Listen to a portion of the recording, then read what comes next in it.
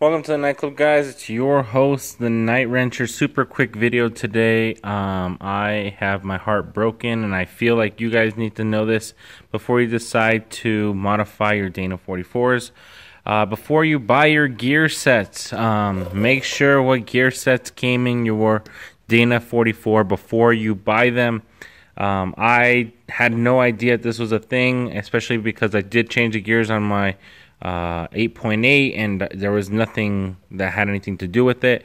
So for the Dana 44s, what'll happen if you're switching from a carrier, you like your original axle, the carrier in that axle, if the carrier number was 373 or lower originally, when you install the new gear set of 410 and higher, you're going to need to get yourself a set of gears that are what they call thick gears. So we've got the standard gears like I bought, and then we've got a set of thick gears that are probably this much. I don't know how much thicker they are, but they are significantly thicker.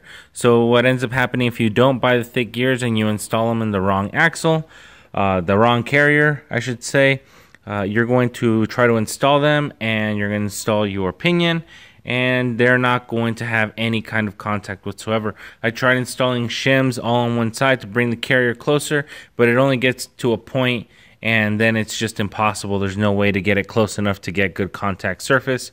The only thing I can do now is order the correct ring gear and just kind of like eat it, I guess. So another $200 down the drain. The install kit that I have is going to continue to work, but now I'm going to need to get the correct set of gears. And I really wish I would have known this beforehand. So before you guys go ahead and change the gear set, do keep in mind what gear set is in it right now if it's a Dana 44. If your factory differential came with 373 gears or lower, as in 325s, 355s, 309s, anything lower than 373s, and you decide to go higher, 410, 456, you're going to need to buy a set of thick gears to replace your thinner gears because your carrier is going to be set up in the wrong location. If your current stock carrier comes with 410s, 456s, 488s, you're going to need to go ahead and order standard gears for your carrier because it's already moved forward. And then you're going to need to install a standard thickness ring and pinion.